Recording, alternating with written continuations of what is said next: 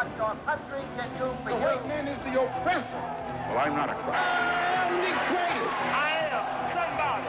Read my lips. I have a dream. Planes left Iranian airspace. Overcome. The best is yet to come.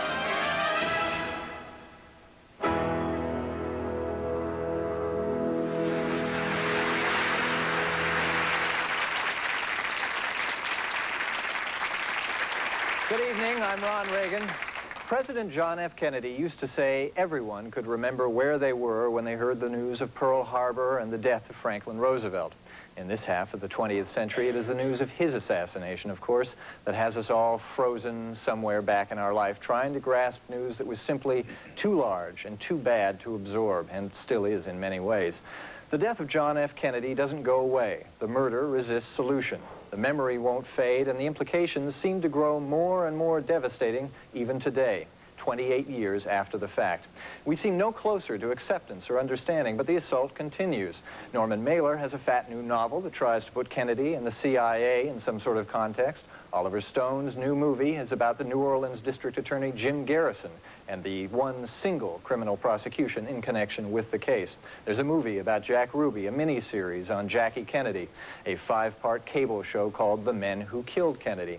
And staring up at you from every newsstand in the country, the current issue of Esquire with a cover story on JFK. The man, the movie, the murder mystery. With us tonight, Robert Sam Anson wrote that cover story for Esquire magazine. He wrote a book about the Kennedy assassination in 1975 as well. David Lifton's book, Best Evidence, got the case into the New York Times bestseller list, and his theories on what happened to JFK's corpse after the assassination have broken important new ground. Carl Oglesby is head of the Assassination Information Bureau in Boston, and Carl is an expert on the political aspects of JFK's death. Robert Groden was the chief consultant for a recent British TV series called The Men Who Killed Kennedy. He's a professional photo analyst who's made much of the photographic evidence on the assassination.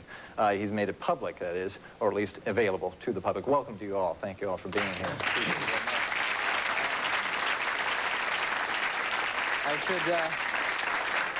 David, this is your book, Best Evidence, and Robert, high treason from you, and that takes care of the book plugs for the evening. All right, let's start with the event itself and then sort of move out concentrically. It is about 12:30 p.m. on November 22nd, 1963. We're in Dallas, Texas. The president has just made a rather odd little bend in his motorcade route. He enters Dealey Plaza and shots are fired. Fortunately, there's a lot of photographic and film evidence as well as eyewitness accounts. What does that evidence tell us happened? How many shots, who was firing, that sort of thing. We've been fighting about that ever since it happened. If only there had been a few more photographs, a few more films, maybe we could have pinned it down. If only there had been an autopsy in Dallas instead of the removal of the body under certain peculiar circumstances to Washington. But the fact is that for all the eyewitnesses, for all the photographic and other kinds of evidence, it's still a mystery as to what happens. Of course, the government says that there were 3 shots fired, one of them missed. One of them hit both the president and Governor Connally, the so-called single bullet or magic bullet theory. And then a 3rd shot hit Kennedy in the head and clearly was fatal. Mm-hmm. Look, it's the central thesis of my book and central to what I think happened, that President Kennedy's body was secretly altered between the time of the shooting at 12:30 and the time of the autopsy. Okay. And it's the alterations that have confused the issue and prevented us from knowing the truth and make Oswald look guilty. Okay, I want to get to the autopsy in a bit, but let's stay in Dealey Plaza just for the moment. Robert, you've made a great study of the Zapruder film, the Abraham Zapruder film, which many of us have seen, and unfortunately was too expensive for us to get a hold of for the show. What does that seem to demonstrate about the number of shots? Well, the Zapruder film is, in fact, a clock for the assassination. It creates what I like to refer to as salami slices of time. You can tell what happens from the evaluation of the film, each frame running about an 1/18 of a second from the one before or after it. And given the responses of both men and aligning the film with the acoustics tape that was made quite by accident by the Dallas Police Department, you end up with a relatively accurate scenario of the events. That is that more than one person was firing, because the Zapruder film also shows us the spaces between the shots. And because of that, we know that the capability of Lee Harvey Oswald's rifle was not fast enough to have fired the shots that quickly. There had to be at least a second assassin, based on the photographic evidence alone. There is also a lot of eyewitness testimony. Do you find it compelling? The eyewitness testimony that was presented to the Warren Commission, 2/3 of the witnesses said that the fatal shot that killed the president came from the direction of the grassy knoll, the so-called grassy knoll in front of him, where the Warren Commission, the government explanation is that all the shots came from behind the president. The catch of having shots in front of the president, we know that there were some shots from behind as well, so you have ipso facto 2 gunmen or a conspiracy. Part of a difficulty with Dealey Plaza is that eyewitness testimony is not the most reliable thing in the world. People get emotionally charged, especially during an incident like that one. So you're looking for what is the best evidence and what is the most cold-blooded kind of evidence. We have lots of photographs. Clearly, this is the most photographed assassination ever. One of the most photographed news events. One of the photographs is by a woman named Mary Moorman, and much has been made of that photograph, blown up, enhanced, what have you, that purports to show, and I'm not an expert, so I don't know, purports to show a man with a rifle. He appears to be wearing something like a police uniform at the top of the knoll. It appears to have been taken at the instant that he fired. It was taken within a 1/6 of a second of the shooting. Right now it is being analyzed outside of the country.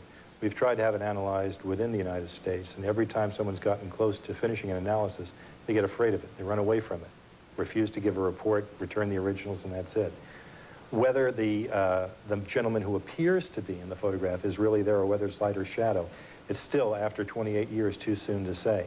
The evolution of computer analysis of photographs is now reaching a point where we may be able to do something with it. I think maybe one of the problems, there is a tendency to get too hung up in what happened in Dealey Plaza, to spend too much time speculating on how many gunmen were there, what kind of weapons were they using, when were the shots fired. The fact of the matter is... We're only spending one segment on it. The fact of the matter is that the evidence that there was more than one gunman is overwhelming. And I think that you've got to get beyond the realm of Dealey Plaza to find out what was the motivation. We're heading that way. I just want to mention one more thing before we go to a break, and that's the evidence that seems to be suggested by physics. If you watch the Zapruder film, at the instant the president is hit in the head, his head snaps backward. Well, that's where my starting off point was in this whole case.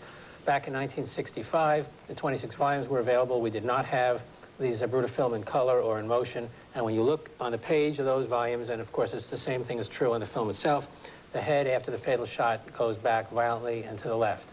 And I don't see how it's possible to argue that the president can be propelled backwards by a shot from behind. Okay. That was my calculated rate of acceleration, by the way, was 100.3 feet per second. Far faster than a neuromuscular reaction. The excuse that the so-called other side presents all the time is the car was accelerating. Well, in fact, it was decelerating. You can see from the Nix film from the other side of the street that the motorcycle policeman actually almost overtake it. The car is slowing down, so that's not an excuse. Okay, we have to take a break now, but when we return, we'll deal with the question of Lee Harvey Oswald in a minute.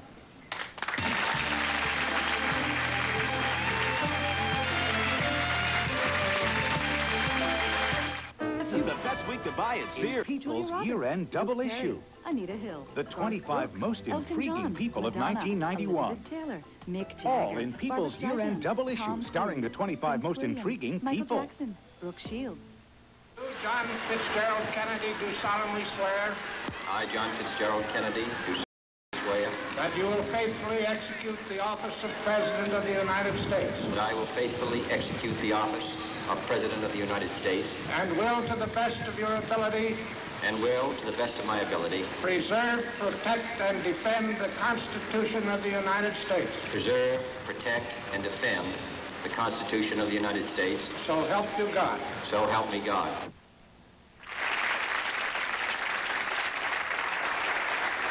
We're back discussing the assassination of John F. Kennedy. The Warren Commission, of course, blames Lee Harvey Oswald. He was a lone gunman, a fanatic, what have you. He's a somewhat mysterious figure. What do we know about him? We wouldn't know much about him from reading the Warren Commission report.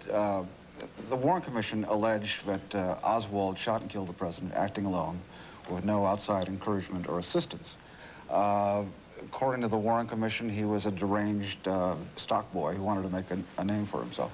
The fact of the matter is that there has been convincing testimony both before the Warren Commission and since that the buffs have dug up that Lee Oswald had enjoyed extensive ties to U.S. intelligence. From the time he was in the Marine Corps, which has assigned him to a top-secret CIA base in the Far East, to his so-called defection to the Soviet Union, which was, what, 59? Yeah.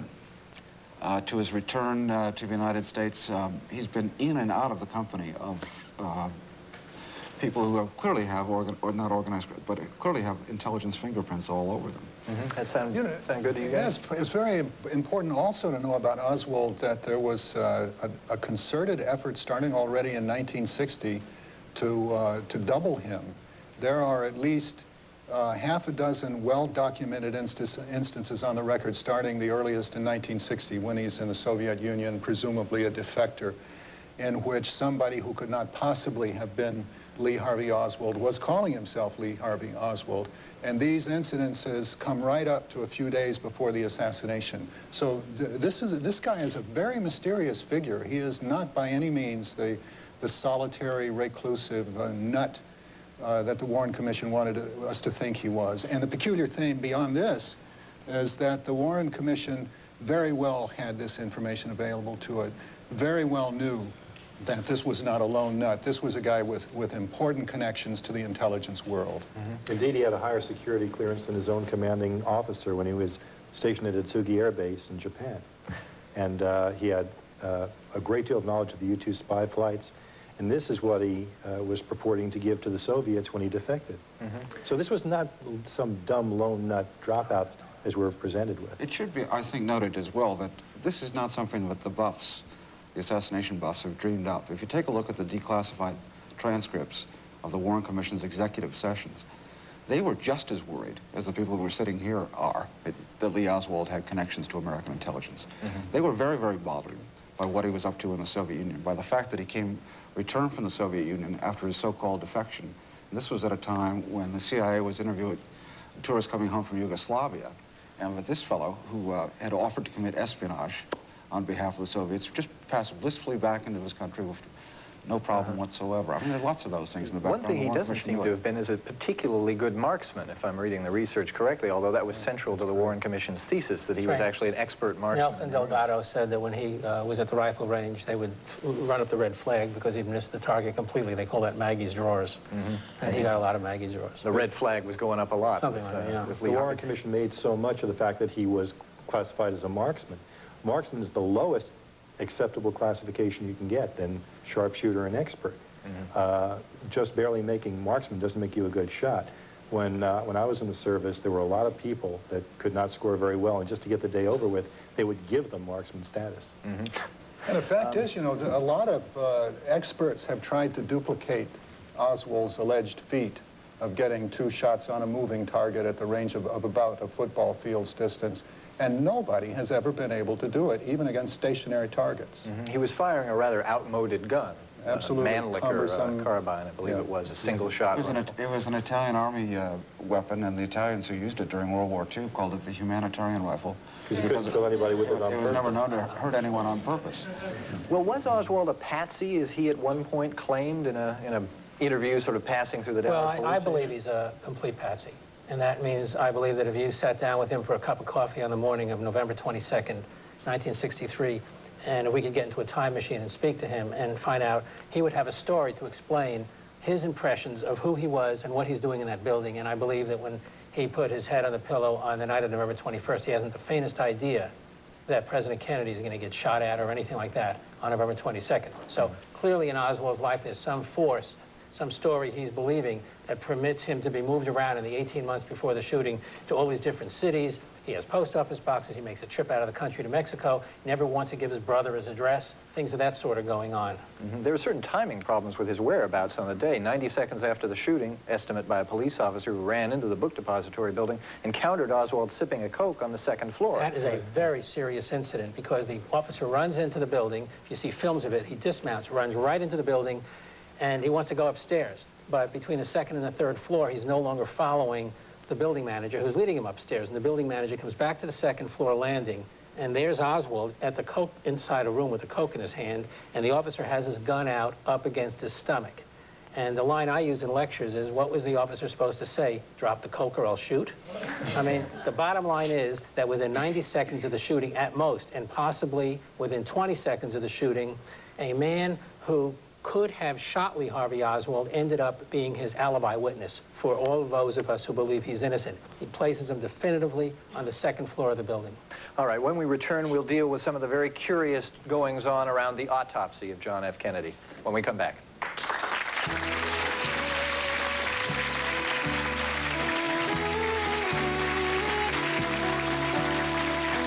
We've had intelligence. You could finish your father's work. You're as brilliant as he was. He inherited his father's dreams. I'm talking about Sun's guaranteed lowest prices are lower than ever. You'll find huge savings in every department during this year-end day now.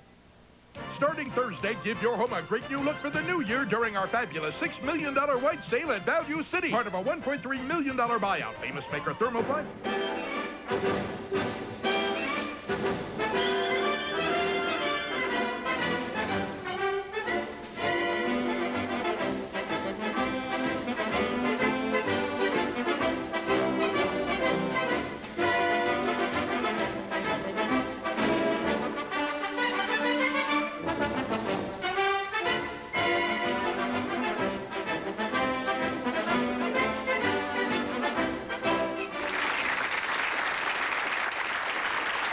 We're back with our discussion of the JFK assassination. All right, the shooting has happened. JFK is now taken to Parkland Hospital in Dallas. He has a massive head wound. He has a wound in his throat, perhaps a wound in his back. What do the doctors that first get to him see? What do they describe? They describe a wound at the front of the throat, thought to be a bullet's entry. They see basically two holes. He's lying on his back face up. They see a hole at the side of the necktie knot. They see another hole in the right rear of the head. They think the hole in the necktie knot's an entry. They think the one in the right rear is an exit. And they speculate among themselves at the time and in the day following that either a bullet went in here and lodged in the lung and another bullet entered somewhere on the head and blew out the rear, or maybe one bullet entered here, climbed the spinal column somehow. We know this didn't happen because of the Zapruder film, and blew out the back of the head.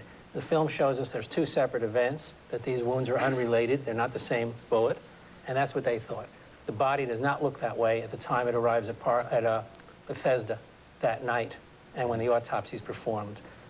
This wound, I can talk about the changes if you want to talk about the changes. Okay, let's take a look. I'm no expert, but I've seen the photographs, the drawings, the x-rays, and nothing seems to match. Mm-hmm. The x-rays don't match the pictures, don't match the drawings. We've got some over here. Maybe you can sort of comment. Okay. Anybody just jump in. All right, this is what purports to be the wound coming through the back of the neck and a photograph. In the upper left, you have their insert there showing the Warren Commission view of the neck trajectory in the back of the neck, out the front of the neck. And the autopsy photograph on the right showing the little wound at point 1 there that no one saw at Parkland Memorial Hospital. And one of the doctors actually ran his hands up the back, and he said when questioned that he didn't know about any wound. Mm-hmm. Now, 9 years later, someone's come forward and said, oh, I was told about this wound. But the bottom line is that that's the neck trajectory, and at Dallas, they thought it entered from the front. At Bethesda, they thought it entered from the rear. And regarding that wound number 1, the Dallas doctor who did the tracheotomy, Dr. Perry, received a call from Commander Humes the morning after the assassination, and he was asked by Humes, did you make any wounds in the back? Mm-hmm. And that's just a fact of the record. And he was very confused by the call and was amazed that the doctor at Bethesda said to him that there was nothing left of the throat wound. All right, this is the x-ray, purports to be the x-ray on the left, and the actual head wound, out of deference to the president, we've blanked out his face. Photograph from the autopsy. They don't seem to be the same thing. They're not. The wound in the x-ray shows a great deal of damage to the right orbit in the area in front of the, just above the eye. The photograph, however, shows no damage there at all. Not only do the wounds in the x-ray and the photographs not match each other, but neither of them match what any of the doctors saw. Mm-hmm. What was said before is absolutely true. The doctors all described, every single one of them, a large exit wound in the rear of the president's head. They said it on the day of the assassination, and they're saying it now.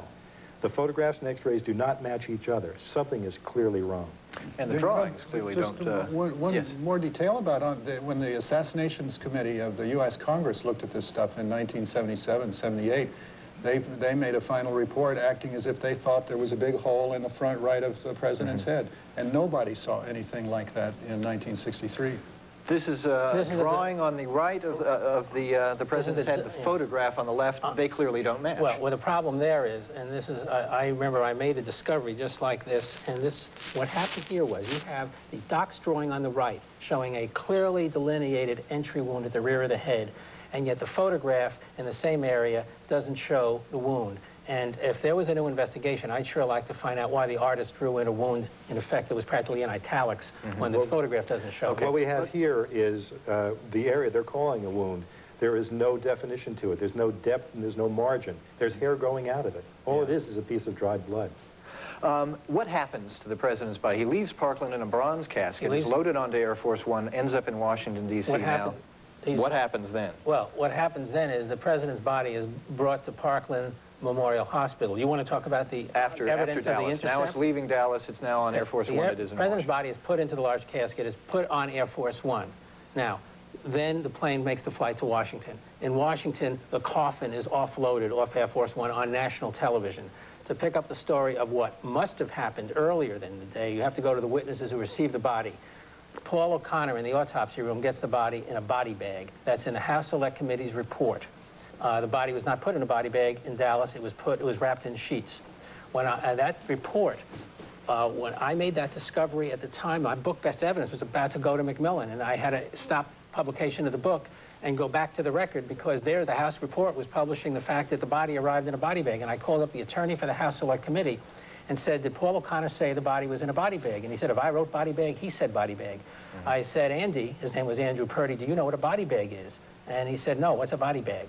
And I said, where were you during the Vietnam War? I mean, that's the kind of investigation they conducted, that they had the evidence, circumstantial evidence of an intercept, and they didn't even know what it looked like. Speculation seems to be that the president was in fact loaded off the other side of the plane and perhaps airlifted to Walter Reed Hospital before it went to the That's correct. In Best Evidence in Chapter 31, I analyzed the audio tapes and showed that the only possible explanation for why you have the body arriving at at Bethesda Hospital in one coffin, a coffin which must have been empty if the body was not, was arrived in a body bag, and in a different coffin, was that something took place on the starboard side of the plane. And I show the radio transmissions, which I spell out in my Chapter 31, how they're talking about going to Walter Reed first. Now, I personally today, in 1991, don't think they went to Walter Reed. There's some other stuff I'm working on. But the fact is that they're talking Walter Reed, and they're talking about a ramp on the starboard side of the plane, and one of them says on the radio, we're going to bring the First Lady off by that route. Okay, we'll pick up where we left off in a minute after this.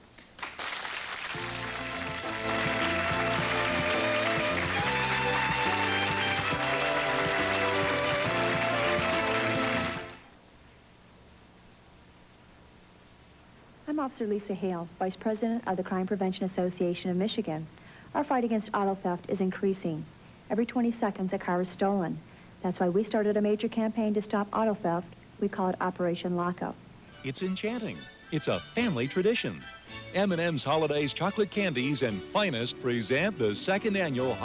The Ron Reagan Show will be right back. This is an important... There being no brain in the... Well, the comment was made that the brain was removed. But to my best knowledge, I don't remember seeing any saw cuts or any knife cuts. But it's not saying that it couldn't have been removed. Did you question the purpose of the x-rays you were taking? Yes, I asked, I said, what's the sense of taking the x-rays if there's nothing there? He said, well, that's not for you to say. You go ahead and do them.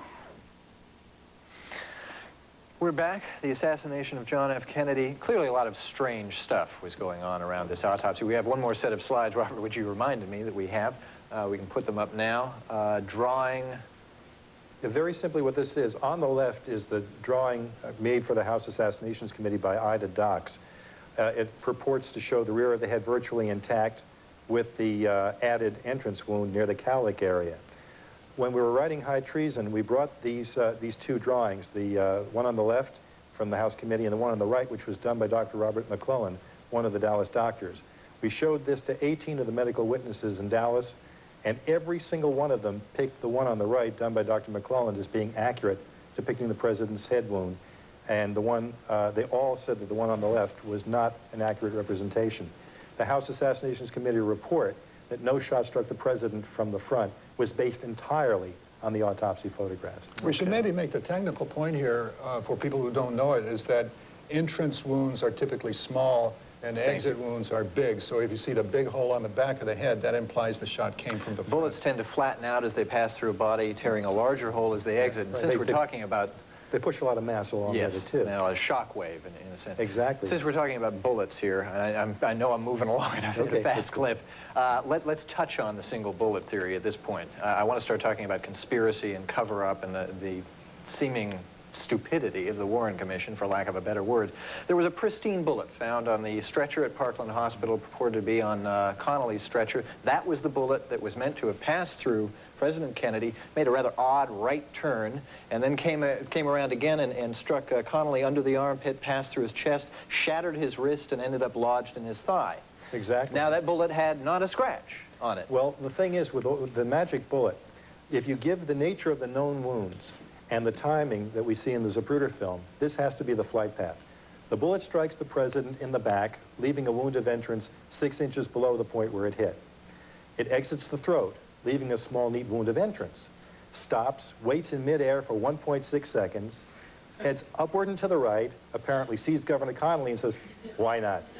Makes a sharp downward left-hand turn, hits Governor Connolly by the right armpit, fracturing the fifth rib, knocking out a 3-inch section, causing secondary missiles of bone to flatten and basically almost destroy his right lung. The bullet exits the right side of his chest, leaving a wound the size of an old-style silver dollar.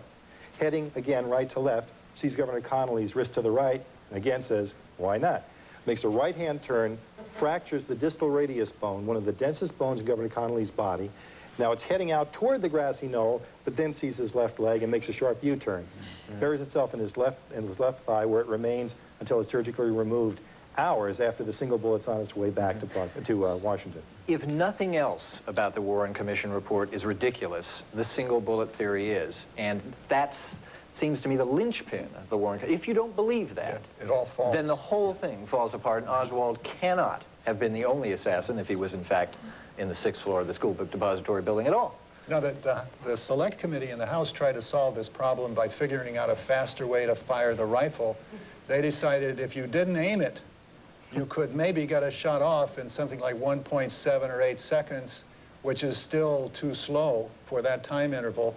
But it was on this assumption that, well, that raises all kinds of other questions. Certainly raises a lot of questions. Who put that bullet on the stretcher, for one? It certainly wasn't Lee Harvey Oswald, who was somewhere else. Well, the point is that if you have a body alteration plot, then planting ammunition in connection with a plan to alter the body makes perfect sense.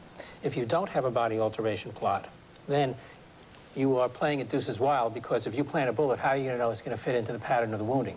So the only way the planted bullet makes sense is the idea that you are going to create a false impact situation, that you can punch a hole and plant a bullet. But the point that Carl made during the break was that all of this sounds all technical and mechanical. The importance of all of this is that it has a political implication. And that is, once you get away from the lone assassin theory, you get into the question. The reason the commission concluded one man did this and put the puzzle together this way is that they had too many wounds and not enough ammunition.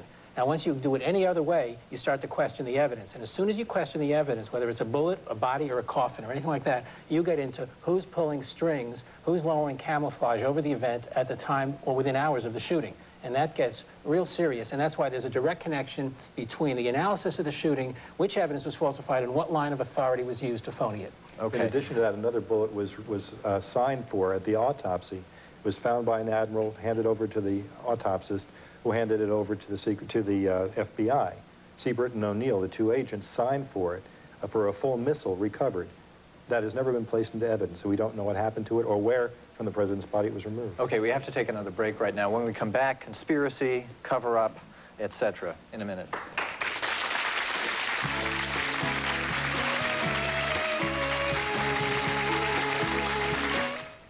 I'm Officer Lisa Hale, Vice President of the Crime Prevention Association of Michigan.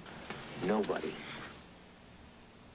To those nations who would make themselves our adversary, we offer not a pledge, but a request that both sides begin anew the quest for peace. Remembering on both sides that civility is not a sign of weakness, and sincerity is always subject to proof. Let us never negotiate out of fear, but let us never fear to negotiate.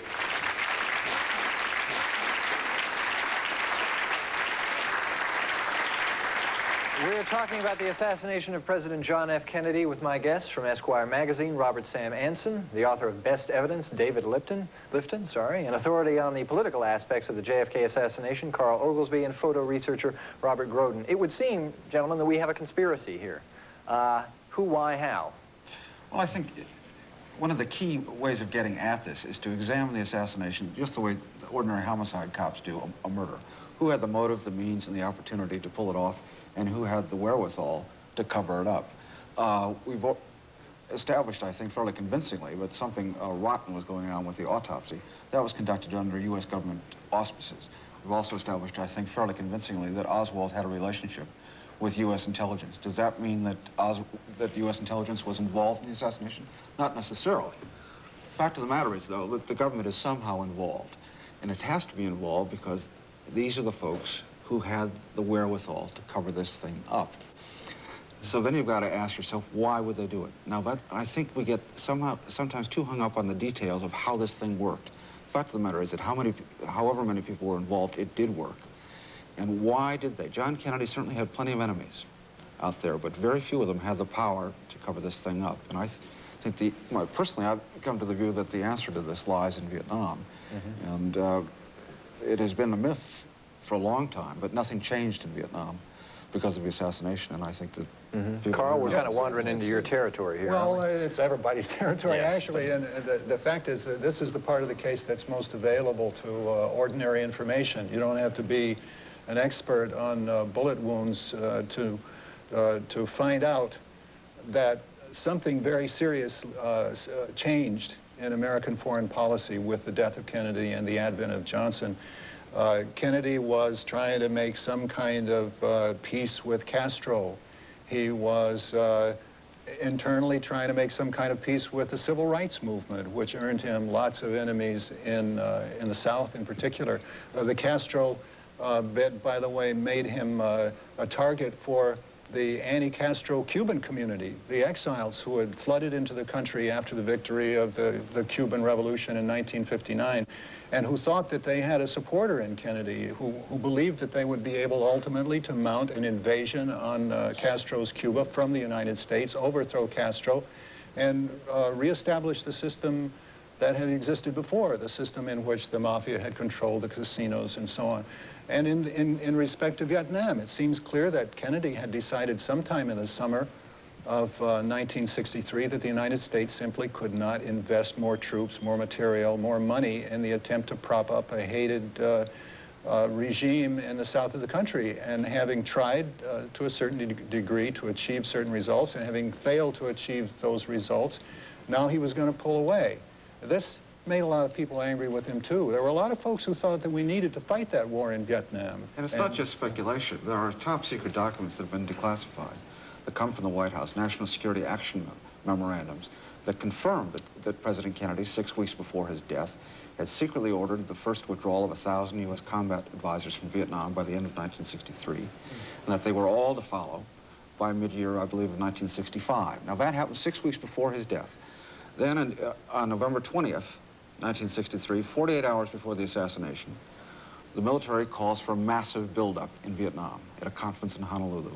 Then on November 26th, when we have a new president in office, Lyndon Johnson, he approves escalatory steps and he cancels the withdrawal from Vietnam. Can we put any Now that is documented, but this is not just speculation from far-out, crazy, paranoid people. This stuff is on black and white in documents, and there is no question about it.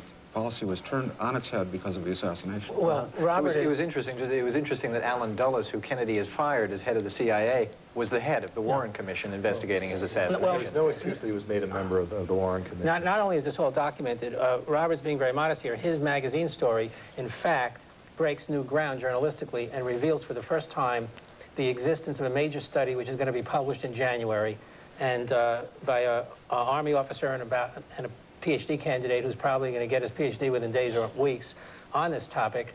And the book is going to be called JFK in Vietnam, and Robert interviewed him extensively and knows all about this. And the first information from this manuscript, and I'm proud to have been one of about 4 readers of this manuscript because the author's a close friend of mine, is John Newman, and I hope you have him on your show when his book is published. We'd love to. Is there any evidence that the Mafia was involved in this in any way? The Mafia may have been involved, but we have to remember always that the Mafia was in a contractual relationship with the CIA in the period 1960 to 1963. And certainly very involved with Cuba. They wanted their casinos back. Yes, absolutely. And the CIA peculiarly had turned to the Mafia in what came to be known as Operation Mongoose, and wanted to use Mafia hitmen to destroy Castro, Raul Castro, Carlos Rafael Rodriguez, Che Guevara, other Cuban leaders. And there is a large body of opinion that thinks that the assassination team that had been prepared to blow Castro away was turned around against Kennedy himself after it became clear that Kennedy was going to put a stop to these shenanigans against Castro. Well, I got to take a break. We'll pick up where we left off in just a minute.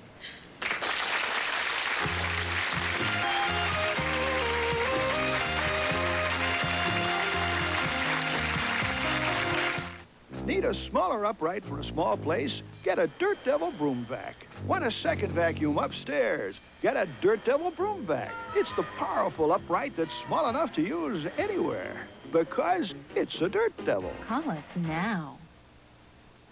For thousands of special values, this is the best week to buy at Sears. This Craftsman 82-piece mechanics tool set with 3 quick-release ratchets in a case. Made in America, guaranteed forever. Over $100 value is just $59.99. Hurry, Sears' best week to buy ends soon.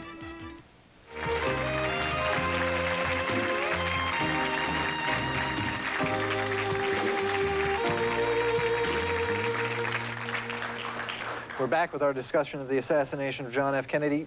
Jack Ruby, Oswald's murderer, is an odd figure in all this. Where does he fit in? He's absolutely crucial. If Ruby hadn't bumped Oswald off 2 days after Dealey Plaza, Oswald would have had the opportunity to stand trial. And as you can see from the sort of material, physical, evidentiary points that have been made, he'd have stood a good chance of acquitting himself. So if Ruby doesn't move in that jailhouse the Sunday morning afterwards and get rid of Oswald, then the whole conspiracy is going to collapse at that point. So therefore, it's important to know at least a couple of basic things about Ruby. One is that he was by no means another lone nut of the Dealey Plaza story, as the government wanted to make out. This guy was connected with organized crime from the time he was a teenager in Chicago. And what he was up to in Dallas is that he was there to represent the Sam Giancana interests, which were moving into the American Southwest. It's impossible to believe that a guy like Ruby could have been motivated by some errant impulse on the spur of the moment to kill this guy Oswald. Second point, just very quickly, is that once he was in custody, Ruby himself insisted on being interviewed by the Warren Commission. The Warren Commission didn't want to have anything to do with him. Warren just wanted to shut this thing down and get it over as fast as possible. But Ruby became virtually frantic in his efforts to get the Warren Commission down to Dallas to talk to him. And what he said when he finally got the interview was, "I can't talk here. Get me out of Dallas. Take me to Washington. There is much that I can tell you about what happened here." And Warren turns a cold shoulder on him and says, "Well, Mr. Ruby, I don't know why you can't tell us here." And then Ruby said, "Well, listen, Warren, you're finished, you're through, you're another sucker like the rest of them." Mm-hmm. And Warren, if I may add, what Earl Warren said to him was, "Jack, if you feel you're in any danger, we can terminate this interview at any time." That's not someone who's trying to find an answer. That's someone who's trying to cover up. Mm-hmm. We know now what we didn't know then is that a man named Billy Grammer, who was manning the phones overnight, received a call from Jack Ruby the night before the shooting of Oswald, and he said, if you move Oswald the way you're planning to, we will kill him. Now, why would Ruby inform them that he was going to do this? He'd want the element of surprise. In fact, what seems to have happened was that Ruby did everything in his power to prevent himself from having to do it. It seems as if he was ordered to. All right. Yes, sir. Yeah, my question is, how do you think the foreknowledge of the assassination went in the government? And if I might, Mr. Anson has something in his article about a comment LBJ supposedly made to his mistress. Mm-hmm. This has been reported. It's been alleged that President Johnson said the day before the assassination, when he was meeting with his mistress in Texas. There's no doubt that he had a mistress in Texas, and it's been documented who she is, and everyone knows who she is from Lady Bird Johnson on down. And he was supposed to have said to her, allegedly, after tomorrow I won't have to worry about those Kennedy boys anymore. I find that, frankly, hard to believe. Lyndon Johnson may have been many things, but stupid I don't think was one of them. And I find it really inconceivable that he would have made a statement like that. And I would prefer to believe that President Johnson had no foreknowledge of what was going to go on in Dallas. But then who do you think did have foreknowledge? Where does this thing come to rest? Where does the rubber meet the road in this issue? Well, one of the unfortunate things here is that it shouldn't be up to buffs who are, you know, to spend their entire lives, and God bless them for doing this kind of stuff. The federal government should be investigating this crime, and the press, of which I am a member, an establishment member of the press, should be going at this hammer and tong. The fact of the matter is that public opinion polls show that 88% of the American people don't believe in the Warren Commission. Unfortunately, the 12% that does either seems to work for the New York Times or the federal government. There has never been a systematic, ongoing investigation by the press. And that's inexcusable on our part, and I think there are good reasons for it, and I don't think they're conspiratorial reasons. But if we could get to the bottom of what's going on, if we began to investigate this like we would investigate petty corruption at a county level. But you know, everybody, just briefly, everybody who has really tried to get into this thing and who've been able to bring it all before an official, into an official forum, and I would say a word here for Jim Garrison, has been knocked upside the head and basically told, sit down and shut up. So I think people come very early to understand that this is a very delicate issue with the government, and if you mess with it too long and too persistently and show any chance of finding some real concrete evidence and bringing a case against somebody, you're going to run into trouble. I can add to that. I'm the only person that I'm aware of who testified before the Rockefeller Commission, the Senate Intelligence Committee, and the House Assassinations Committee. And I saw the cover-up happen from the inside in all three. I actually was staff photographic consultant to the House Assassinations Committee and testified before them. The chief counsel, the acting chief counsel of the House Assassinations Committee called me into his office one day and told me that we had all been right, that the conspiracy went, and this is to answer your question, went to the highest levels of government and they were going to blow it out of the water. A few weeks later, he was out of a job and was replaced by somebody else.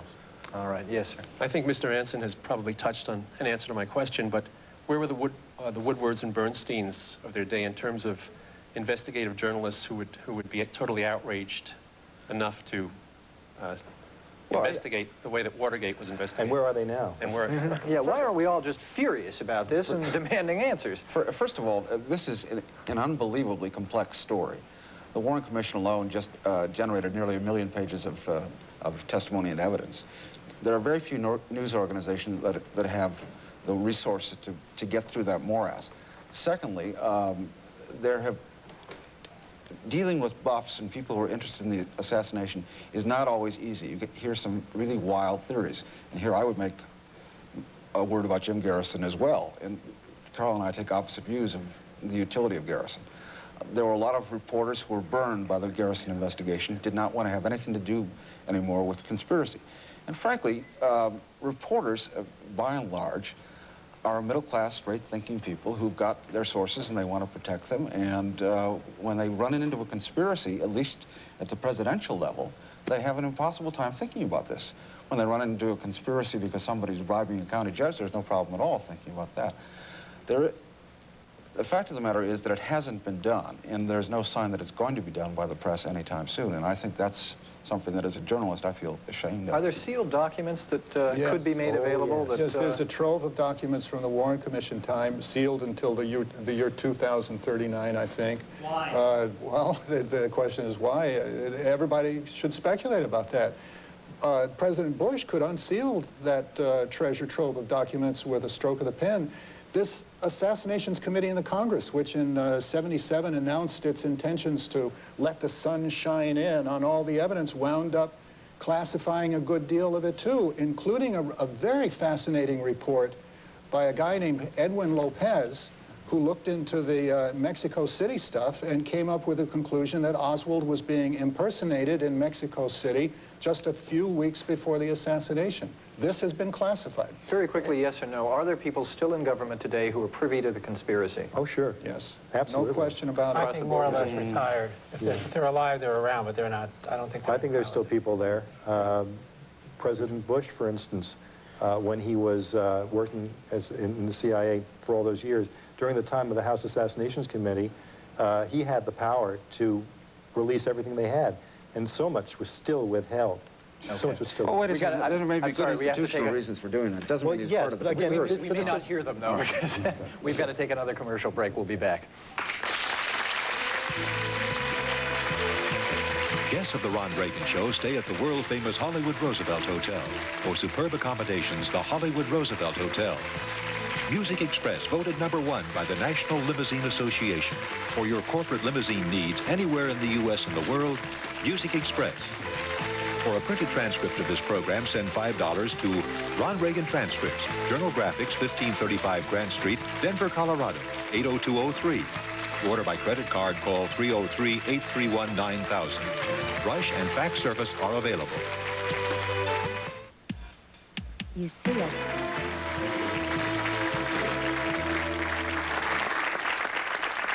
We are just about out of time. I would like to thank my guests, Robert Sam Anson, David Lifton, Carl Oglesby, and Robert Groden. Thank you all very much for being here.